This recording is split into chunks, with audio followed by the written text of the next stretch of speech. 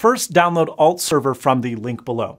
You must copy the AltServer.app file into the inside of the applications folder, otherwise it won't have the necessary permissions to do everything it needs to do. Then, launch the AltServer app and you'll find it up here at the top of your menu bar.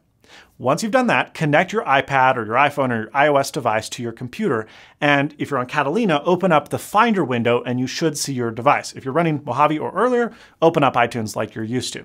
Now, if like me, you didn't see your device by default, open Finder Preferences and enable CDs, DVDs, and iOS devices in the sidebar, and your device should appear. From here, make sure you click Trust Device on both your Mac and your iOS device if it prompts you to do so. Then, click Show this iPhone when on Wi-Fi. That will allow AltServer to communicate with our iPad over the wireless network. Once that's been done, click AltServer up in your menu bar and click Install AltStore. And well, you're almost done, but not quite. Now you're going to need your Apple ID and password. But why? Well, Apple allows developers to install apps that they've quote-unquote built or compiled themselves onto their own devices for testing. And so we're going to send our Apple ID and password to Apple to get an install certificate so we can put third-party apps on our device. AltStore never sees these credentials, and their app is open source, so you can check the code for yourself. After we do that, AltServer will prompt us to install the Mail plugin. Now, this is only necessary on macOS, but it is required to spoof app signing.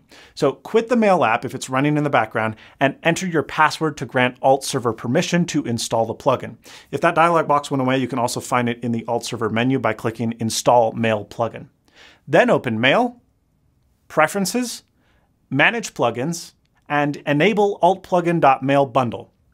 Click Apply and restart Mail. Now, with Mail open, go to AltServer and install AltStore, select your device, and finally, you're done. On Windows, it's quite a bit easier. Download the latest version of iTunes and iCloud directly from Apple, not from the Microsoft Store. And then download AltServer for Windows using the link below. Extract the .zip archive that AltServer downloads in, and click the setup.exe installer and follow the basic installation instruction. You guys know how to do that. After that, you'll be able to find AltServer as an icon in the notification area and just launch it.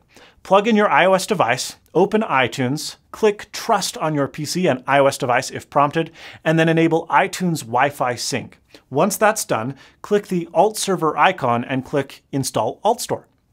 And then you just choose your device. Now, like on macOS, you are going to need to insert your Apple ID and password. Okay, the hard part is done. AltStore is installed.